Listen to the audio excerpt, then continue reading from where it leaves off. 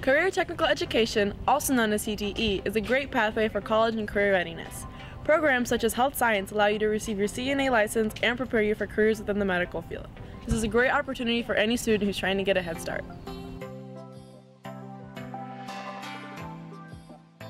CTE curriculum is organized around career clusters that identify pathways from high school to college and the workplace. The health science program is a CNA program, a certified nursing assistant program. The first year you take it, you go through anatomy and how to take care of different disease processes and people, in need of health care with certain, conditions related to the anatomy. So before you can take Health Science 2, you have to take Health Science 1. Health Science 1, it's a lot of book work, it's a lot more rigorous of a class. You don't do as much hands-on, but it is required in order to get to Health Science 2. So it's like a necessary evil kind of thing.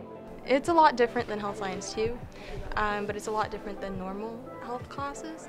But I did like it a lot. It was a lot of presentations and a lot of book work, but it was worth it.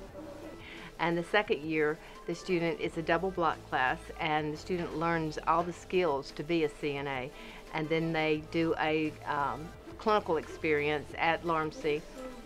They get a minimum of 40 hours of clinical experience, and this is hands-on care that they are, go in, do all their vitals, give it, whatever care they may need.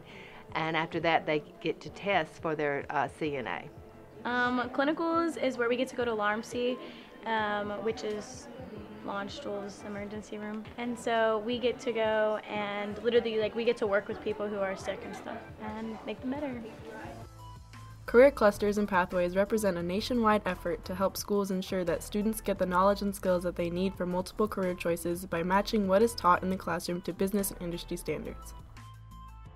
This program prepares students for career readiness because as soon as they graduate from high school, if they pass the CNA exam, they can work as a CNA, get paid for that while they're going to college to become a nurse, become a doctor.